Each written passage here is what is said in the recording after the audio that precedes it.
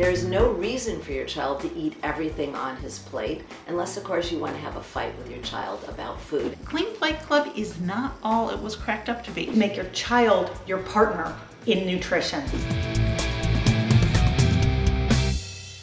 Every dinner time seems to be a struggle between what we eat and what we can't eat. We have this power struggle going on, and I just can't serve the one thing or the two things that everybody likes. I can't serve chicken nuggets and pizza every night. I would like to know how to introduce peace into our meal times. First of all, children only need a small amount of food. No mountains of macaroni, please. Just 3 pieces of chicken, 2 pieces of broccoli, a tablespoon of pasta, and that's it. Children need to feel successful about what they eat. So let's give them the opportunity to finish what they want and feel good about it. Here's my favorite tip about the food wars. Sit down at the table and don't talk about the meal. Instead, do talk about your favorite sports team, what you did at the office, the squirrel you saw climbing in a tree. Here's my #1 best tip for you. It's called the default food.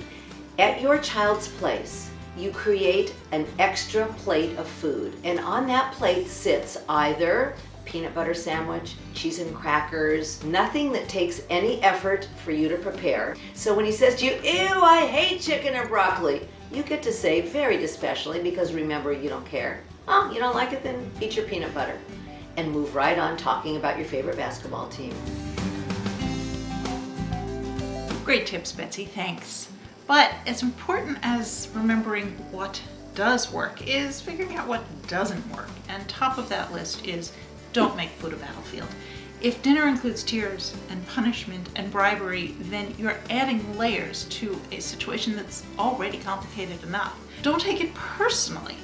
It's not about you. It's demoralizing to cook an entire meal, put it on the table, and have your children sniff at it scornfully, but they're not doing it to hurt you.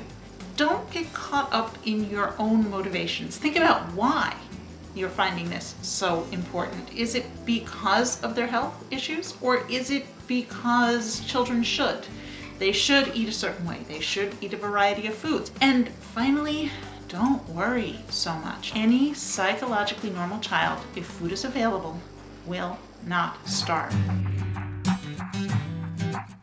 Regardless of the specifics of your food battles in your own home, there are some basic things that you should know about pediatric nutrition. First of all, variety is key. Healthy, nutritious foods that are a variety of different colors offer different minerals and vitamins in the diet. #2, sweets.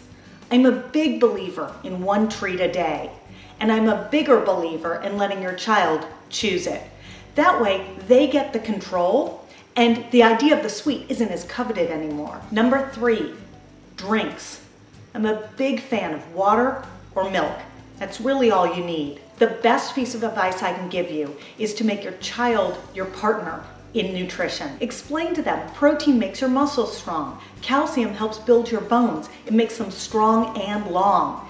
If you tell children this, they will actually start to participate in eating and in the menu building. They will love it. And then the food battles really start to disappear. Still have questions about the food battle? Get up-to-date answers at parentsask.com, because raising kids raises questions.